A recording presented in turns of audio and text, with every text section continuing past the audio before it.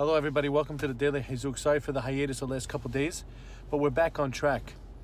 You know, the Gemara talks about people who in the past have taken from others and others who have not.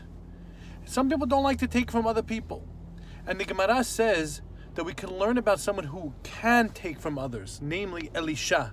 When Elisha was coming to the house of the Shunammite woman, and he was her guest, she gave him the best room she had. She gave him a table, a couch, a lamp, and a bed.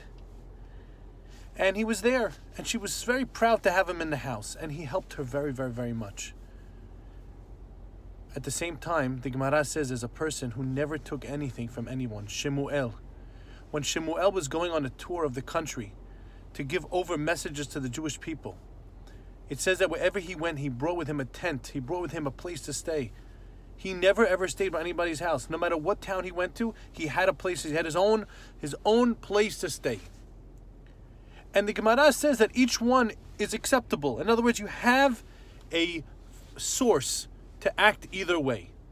Either to accept the gifts from someone else when you're staying by their house, or to not. It's not considered like, being haughty to say, no, I'm just going to stay in my own place. Very nice. But one of the guys this morning asked a very good question. He said, I don't understand something. Doesn't it say in Mishle, Soneh matanot yihyeh, that if a person hates gifts, he's going to live? It seems more understandable that you should not accept any gifts from anybody. Don't say about it. It's better just to have your own place, like Shemuel, not like Elisha.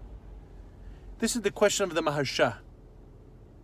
And the Maharsha explains a beautiful answer. He says that really all Elisha took was only the basic necessities. And when you're on the road, when you're traveling, even if you're a rich person, you're considered poor because you don't have that base, that place to be. But there's another answer I want to share with you today. This is from a sefer called the Netivot Olam. I believe it's the Netziv. And he says something so beautiful. What the Gemara is teaching us is that sometimes when we take, we're giving.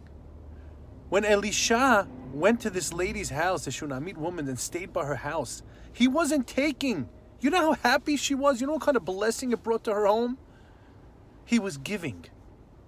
And sometimes we don't want to take from people because we don't want to give them that satisfaction that they gave to us. And the Hizuk that I'm giving everybody today is that when you're a giver, sometimes you give by taking.